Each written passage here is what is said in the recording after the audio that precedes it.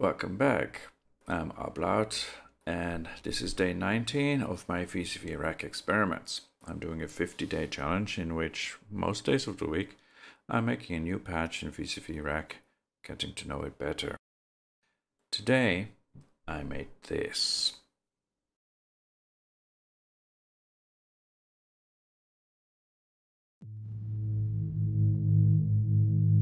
I'm calling it inebriated undulations because we're using the two drunks as, well, our kind of random source of notes, like pitches. The two drunks is a so-called parasite, an alternative firmware for the tides module from Mutable Instruments, and the description of this firmware says that two drunks is a complex duophonic random walk generator with selectable interpolation driven by two altered clocks. So we have two clocks. One is jittery, going all over the place. The other simulates a biased coin toss. This mode is quite versatile and can be used as an oscillator with PLL, a Bernoulli gate, a random trigger delay, a stepped, smooth or wave-shaped random voltage generator, a random burst generator, a surprising filtered noise source, and probably more. So first of all, I was looking at this as like a wave-shaped random voltage generator. So we are putting our clock into our two drunks here, 69 BPM. Also because we have two voices here, so I thought 69 was kind of nice to use here. And I wanted something not too fast. What's happening then? Well, we have the interpolation setting,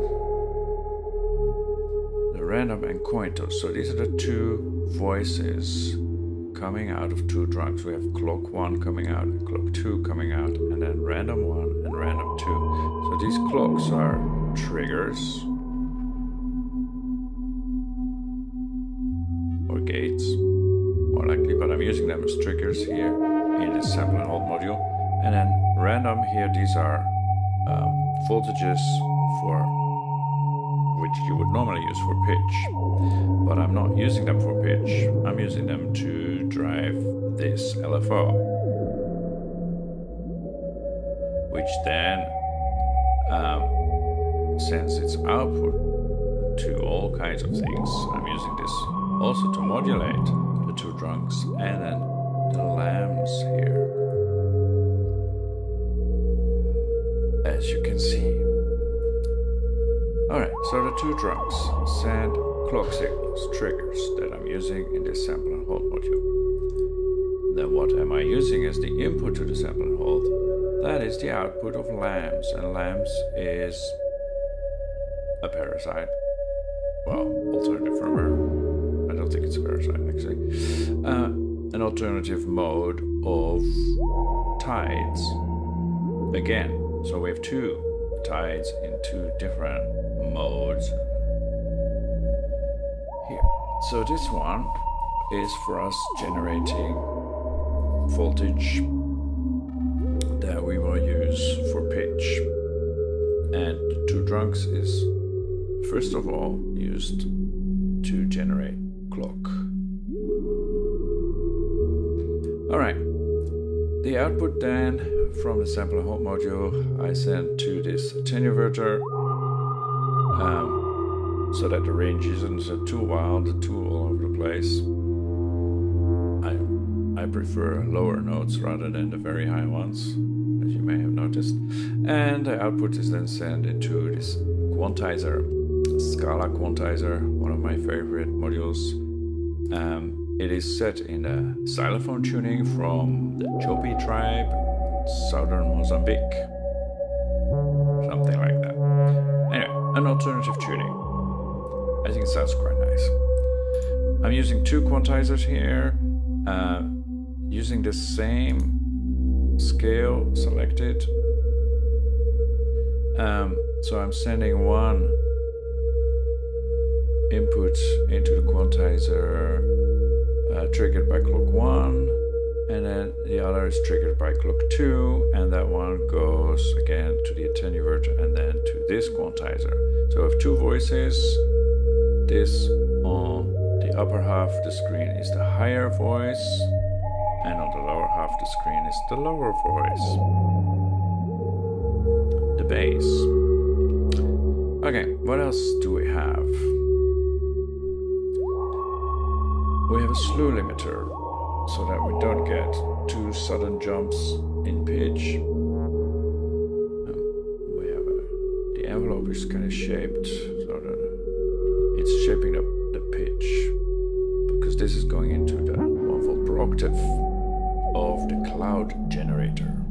I used that the other day and I really liked it. Though today we're using the sine out, which goes into this delay, which is set to 2 timings that correspond to the clock. If you want to see how I do that, there is this BPM2 delay hertz calculator from AS. So we'll connect the clock, then the clock isn't running.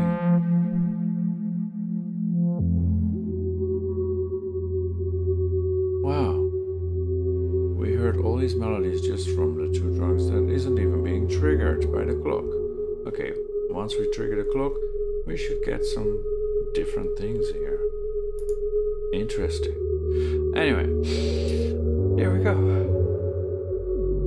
So, 69 BPM, that results in triplets, 1/8 triplets of 290 milliseconds, and then the dotted 1/8 652 milliseconds here. Alright, so that's how I get those timings. And you'll probably need to press Control or something to fine-tune these. The longer timing I've given a bit more feedback.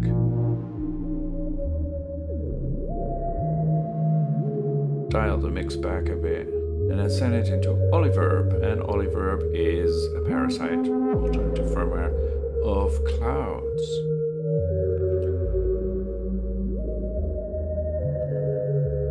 So for the higher voice, I'm dialing in quite a bit of reverb, not as much here in the lower voice, because the bass voice loses definition quite easily.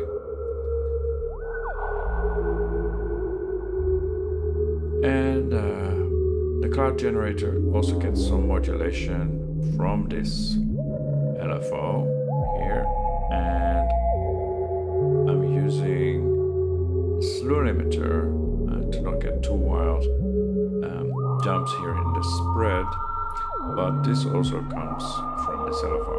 See, this is connected to this, and that's connected to that.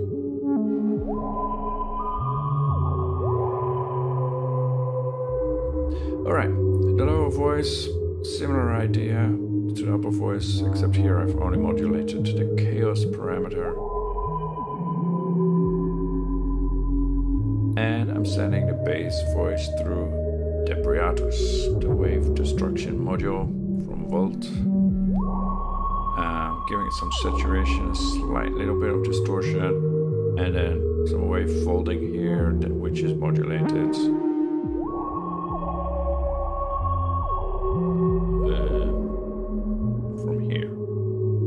Here, this key firmware mixer, which I'm using in LFO mode, poly LFO.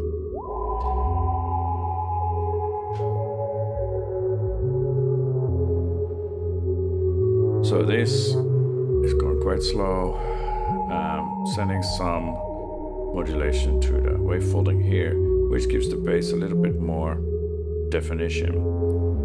Without this, especially the saturation, but also the wave folding, it would be much harder to hear. So I also modulate saturation from the second channel, or second LFO here.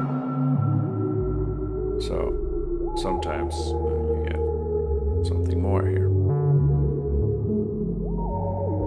And this is also set into oliverb.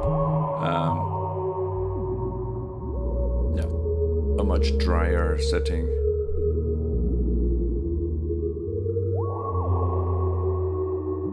And that goes into our mixer. Alright, what else is this keyframer doing, which we are using as poly LFO?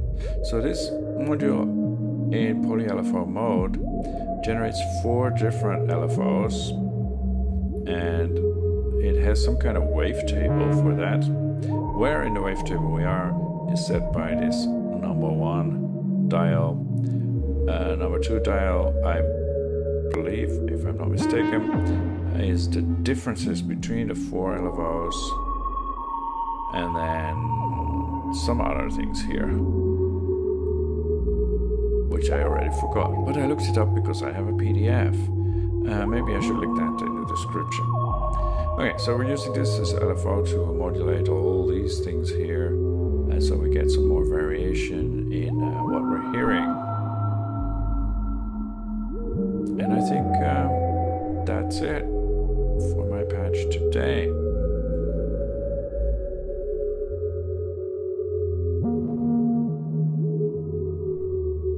Yeah, also here this LFO from Frozen Wasteland has some inputs here. So one input here is modulated by this random output from the 2 drums, and the other one is modulating this parameter.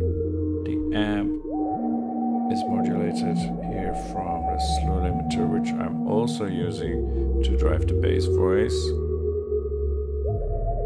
So it changes in sync, but then all these outputs, you probably won't hear how it's in sync. Anyway, you get some wild stuff going on here. So this is like my alternative to caudal for today. Although I have used it before, and this is the first time I'm using this keyframer mixer module, and I like it. I like it.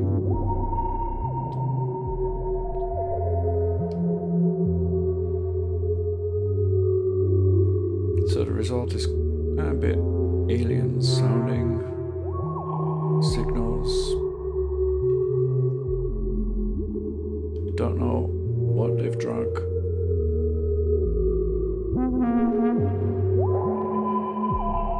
But it sounds like they're having fun. At least I enjoy this. I hope you do too. So like and subscribe. And I'll see you back again, hopefully tomorrow.